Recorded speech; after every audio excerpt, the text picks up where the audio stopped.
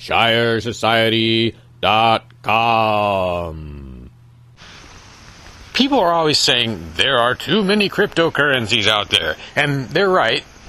However, I think there's still room for somebody to invent one that does something no one else is doing. In fact, I can think of four. I haven't heard of anyone doing this yet, and the first option is what I call a real stable coin. People always assume that a stable coin is just something that's tethered to the dollar. I'm glad there is such a thing, but it's not actually technically a full-blown long-term stable coin, because we don't know what's going to happen to the dollar over the next 10 years.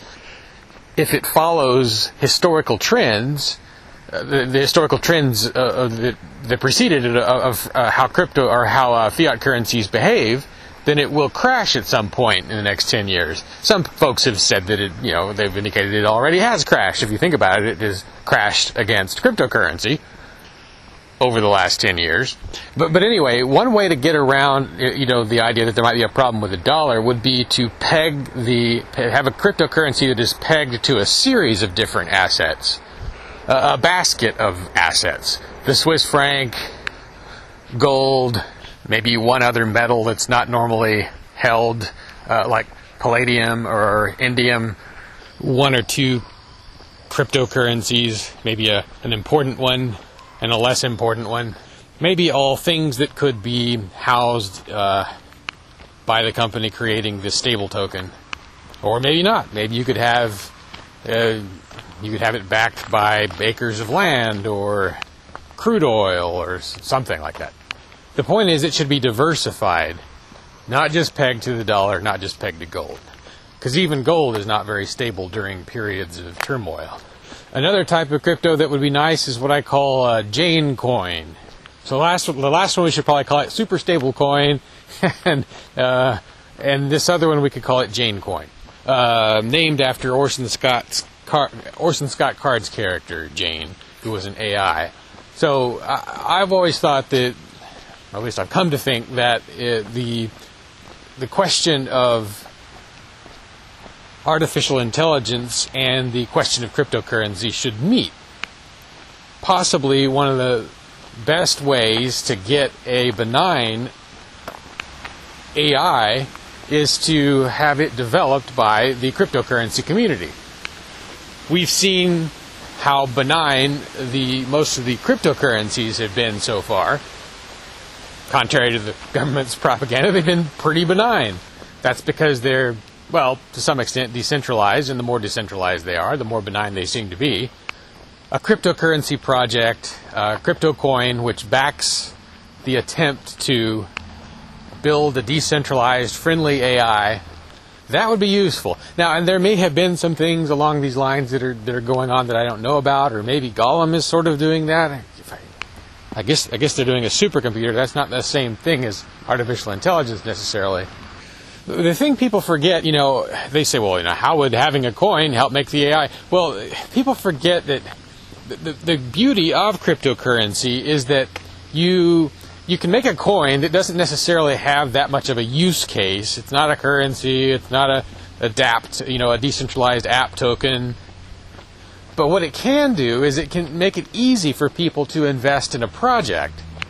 That's also the problem, I guess, because ICOs are sometimes abused. But in the old days, it was very difficult to make a project and have people invest in it. Now you can just say, I'm doing something, and this is the coin you buy if you want to invest in our project. And it's very easy to buy. It should be very easy to buy. Friction is bad for an economy. I wish there were a coin I could invest in that backs a cryptocurrency AI project, because God help us if the military develops AI before the crypto community does. How many people have they killed compared to us? Third idea, a grid coin that's easy to do. There's a coin called Gridcoin which does something which is just fantastic, and seems like hardly anyone else is doing it. I don't know of anyone else that is doing it at all, actually. And it's what they call a proof of research coin. So I've used it a little bit. I've tried to mine some. It's the only thing I've ever tried to mine if mining is even the right word. It's based kind of on the concept of the old SETI projects and some of the old astronomical projects in the 90s, where they would farm out jobs to local computers run by average people, and your computer would do some work, to examine a signal from a star or something like that to see if it had hallmarks of being alien in origin, ET in origin. I think that was what it was used for. It may have been something else astronomical, but it was a great idea. I had friends in the 90s that used to farm out their computers or loan out their computers while they were at work. But more recently, it's become a little bit more developed with this thing called Gridcoin, which is a completely underrated 1-cent coin. It's worth 1 cent right now, I guess. And what had happened when I tried to use it was I would farm out my computer, and it would calculate asteroid rotations and orbits and stuff like that. Or you could set it to look at molecules or DNA sequences or whatever. And that part worked pretty well. It did do the research and everything, but I was never... The problem with Gridcoin is at that time, at least in early 2017, it was all sort of... You had to have like multiple pieces of software working, and I couldn't get them all to do what they were supposed to do or recognize that I had earned any coins, and I just gave up at that point. It was just too complicated. But something like that, which works, would be really nice. Something that's not complicated. Gridcoin may be less complicated now. I'll check back into it at some point. I guess Richard Hart was looking into making a thing called CFD token, which would have been sounded like a proof of research token. It sounds like he's, at least for now, given up on that or postponed it because it was too complicated. Maybe that's why such a coin hasn't been made, but, why should something have to be backed by pollution, essentially? Bitcoin is backed by electricity, which is creating pollution. It's not really doing anything. That electricity was expended only for the purpose of creating the Bitcoin. There's no additional intrinsic value beyond the scarcity and the portability provided by its massive network. What if that, what if a coin were, like every Gridcoin is backed by, I don't know how much research your laptop has to put into making one Gridcoin worth of research, but I think it's fairly significant. It just feels good. It really felt good doing that research. Somebody needs to really take this idea and bring it into the light, or just improve Gridcoin, which is a currency that was developed in 2013. Even listing Gridcoin on exchanges would be a big start.